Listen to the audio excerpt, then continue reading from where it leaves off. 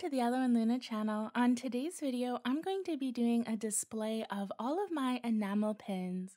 I keep them in this container here to organize them, and we're going to take the backs off of all of them, and I'll give you a close-up of each pin, and all of the artists will be tagged in the description. And then after we've had a look at my pin collection, I will be going ahead and putting them on this cork board that I got from Amazon. Again, I'll link it in the description, but this is a nicely framed cork board. I was thinking about spray painting this a fun color like pink or purple. I think for now I'll keep it this color, but I might spray paint it later. But we'll see how many of my pins we can get on that display. I'm really excited to be organizing them and showing you all of my collections.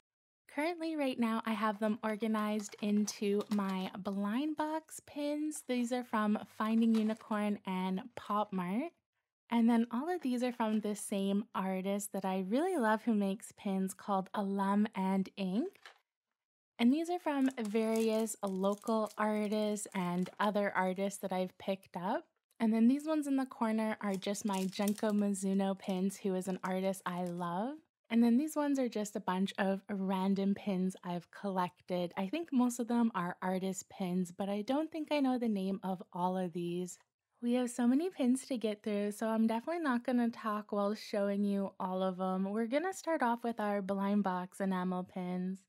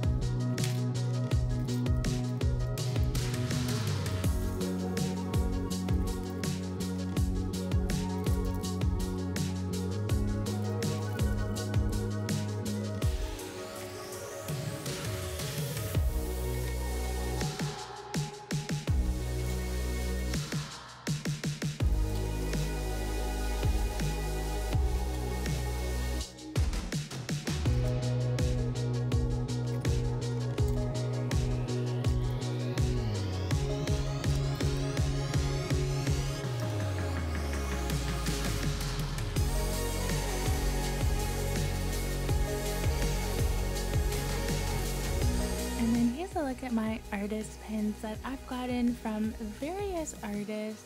And let's go ahead and open these up and get them ready to be put on the board.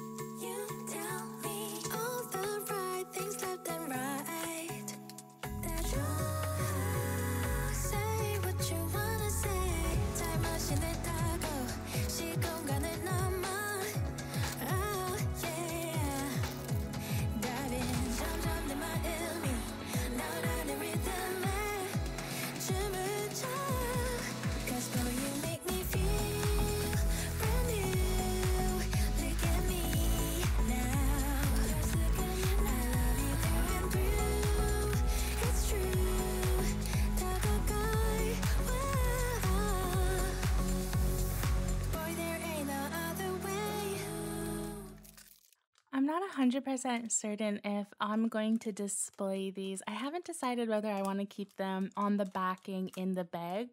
So I think for now I'm going to keep these ones like this. So here's a look at all of the pins that I'm going to be putting on the pin board. We do have some of them where I wasn't able to get the backing off of it.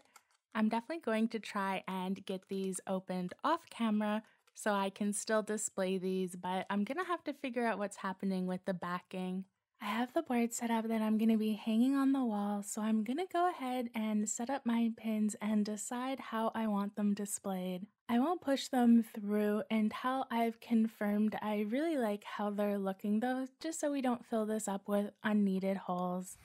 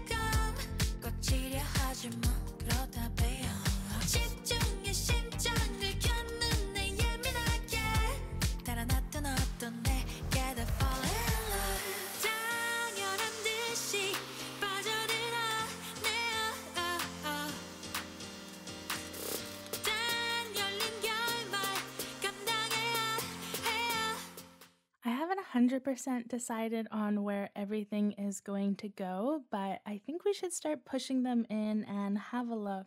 I really like this section here, so I think I'm going to start with this section and start pushing them in to get a better idea of how everything is looking. There's no turning back. 거품처럼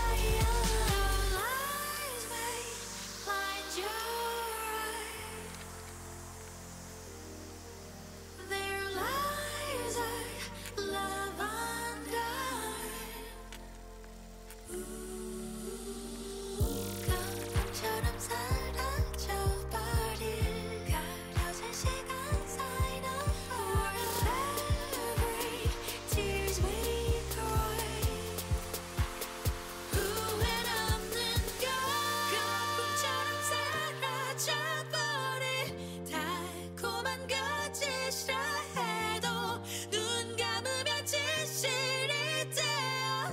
그저 그거면 돼요.